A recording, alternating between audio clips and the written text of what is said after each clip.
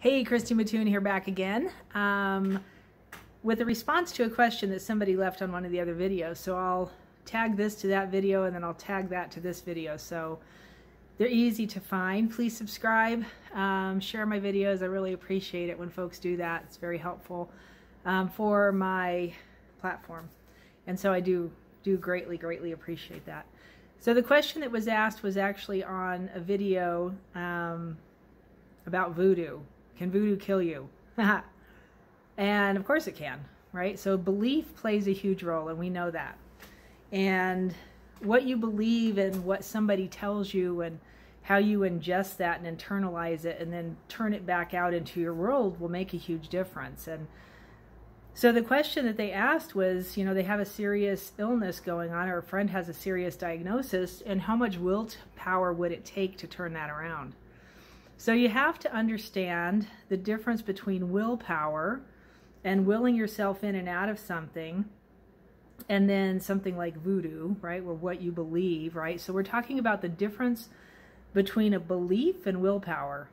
And let's say that I have a ton of willpower and I'm like, you know, sick and I'm having issues. And so for working out for me was part of my willpower to start with. And then when I recognized that willpower was simply a choice, it got a ton easier, and it took a lot of the angst and the emotion out of it.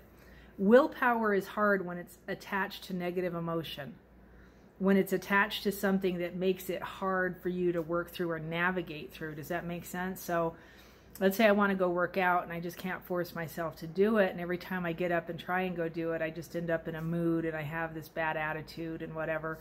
I could very easily, just as easily, go into the gym with a good mood and stay in a good place and enjoy what I'm doing instead of hating what I'm doing in the gym, which is what I eventually recognized I could do that, right?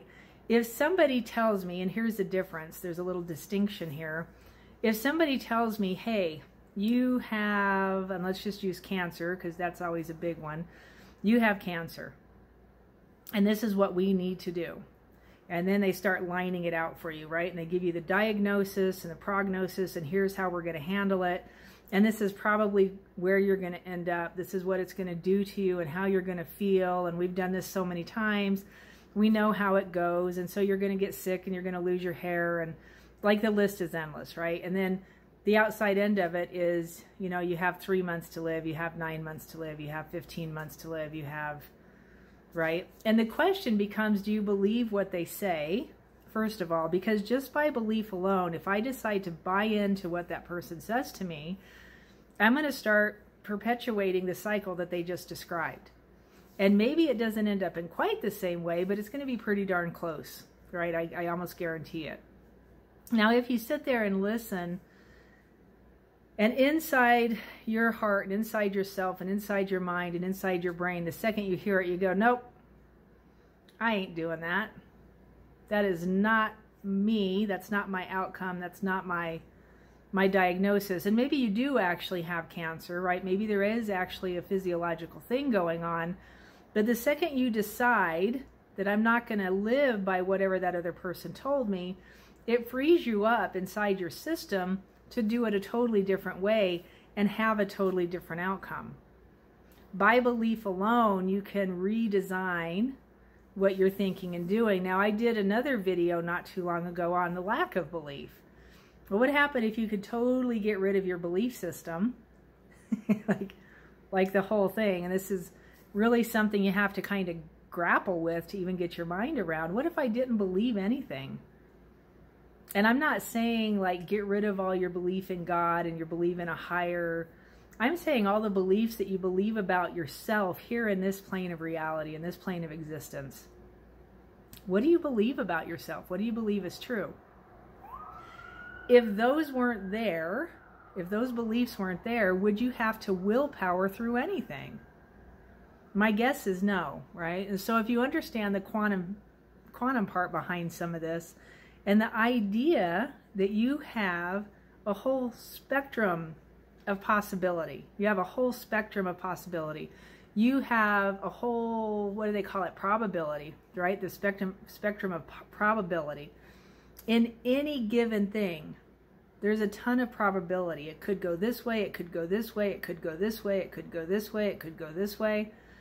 And it's just an endless number of probabilities going on inside of one given thing or issue or idea or thought or belief, right? There's an endless number of probabilities. So let's say I get sick and my body starts malfunctioning, and I say, okay, well, my body's malfunctioning, what do I need to do? And I start looking at all the probabilities. One of the probabilities is accepting a diagnosis and then going through the cure. One of them would be denying the diagnosis and doing something totally different.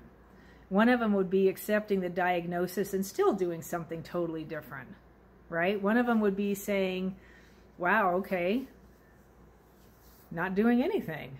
And I know people that have done that too and walked away absolutely fine. And to this day, if they go in, they'll get a diagnosis of cancer, but it's not active. It's not doing anything. And as long as they don't put their focus into it and don't go into fear about it, guess what? It's just a dormant cell laying inside your body. And actually, science tells us we all have that anyway. We all have dormant cancer cells.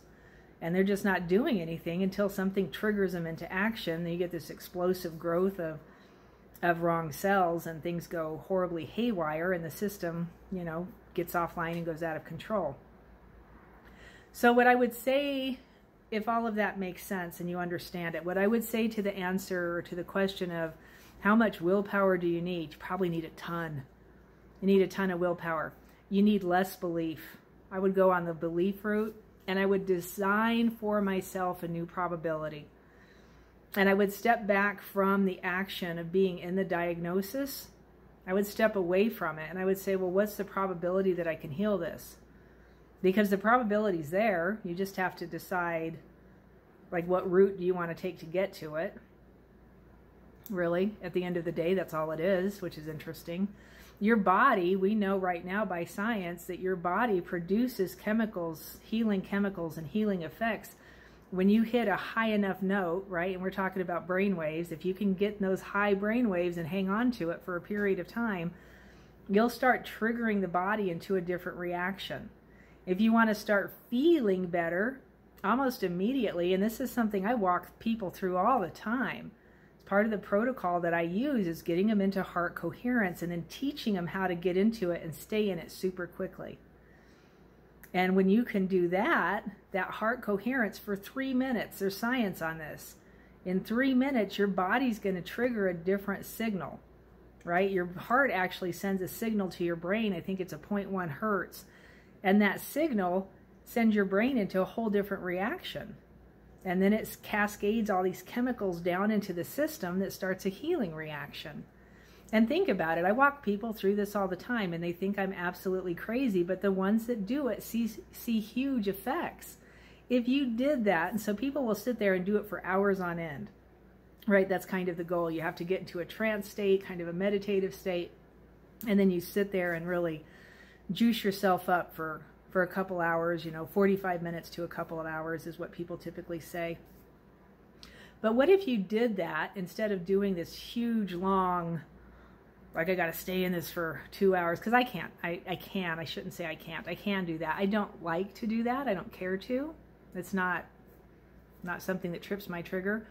So I broke it down into like 3-minute chunks. What if I did that for the 3 minutes to send the signal every hour? I had a girl at one point doing it every 15 minutes. I don't know what happens. Your body sends the signal, and you're actually training your body to stay in that loop.